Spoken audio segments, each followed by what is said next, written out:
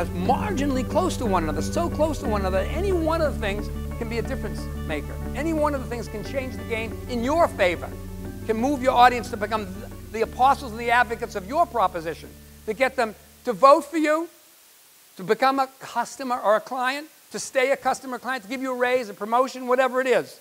The first word is motivate. So you think, well, okay, I'm going to motivate you. I'm going to motivate. No, no, no, no. Job one is your intention before their attention. That's the key. Because you know why? They see that the second you walk in the room. They see that before you speak the first word. Before you start with your PowerPoints and your decks and all your information, they see that attention. You know what it's called? Authenticity. They see whether or not you're congruent, whether your feet, tongue, heart, and wallet are going in the same direction. And if it isn't, guess what? You get the horse running in the wrong direction. I don't care how good your facts and figures are. You're in trouble. So the first thing you have to do is get your intention congruent. And what do you do with that? You think about attitude. Attitude is so important. Attitude's a difference maker. We all have very similar aptitudes, but it's the attitude that can change the whole thing. You know, you see somebody's perseverance or passion or tenacity, quiet and soft, hard and loud, it doesn't matter. But that's an important quality because you know there will be failure along the way of the journey. You know there will be bumps in the road. You know it's inevitable. And that person has to get up.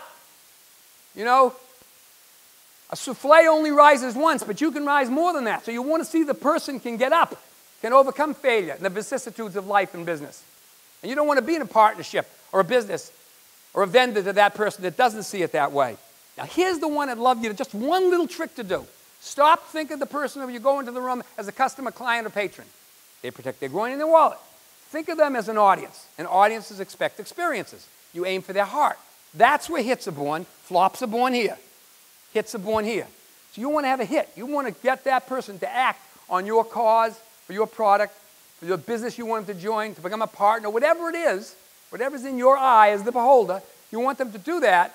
That's where you have to aim. And you have to think of them as an audience. You have to grok it. It has to be part of it. And when you think of them as an audience, you have to get their attention. Always think of them as an audience and venerate the idea that you have a story and you can put your information like a Trojan horse into that story and move their hearts, and then it'll move their feet and their wallet. If you are in your proposition that you're going to tell a story, you have to understand you're not in a monologue. You're in a dialogue. Nobody in the world today, especially in the new technology world, wants to be a passenger. They want to be a participant. Your job is to make them a participant, to make them interact with you, to be an empathetic listener. If you're telling a story, make sure you're listening. Look and see if they're nodding, they're listening, they're involved. Recognize, acknowledge them, engage them. There's two reasons for that. They want to be a participant, and the second reason is they metabolize the information completely differently when they're active with it, when they participate, when they, pardon the expression, sing along, clap, laugh, get up, do anything. Whatever you can do to create that interactivity, even if it's subtle, by recognizing they're doing something, by responding to it, by getting them to pitch, catch, putting them in the boat with you, will change the way they hold the information that's so important and vital to you. Content, C, the last one. It's anywhere. It's everywhere, story. Use any story. Just change the emotional palette of where in the room you're in.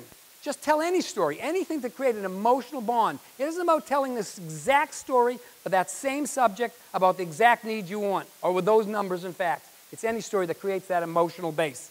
That's the key. So what does it have to have? Conflict, challenge, and resolution. Just every part of your life has that. Everything in your life has that. And there are many sources. Your own true story about who you are. Observed story, books, television, movies, news, anything. All you're using for is a Trojan horse to move people because you're using that to create an emotional palette. It isn't about telling a story about exactly your product. Could be, but it doesn't have to be.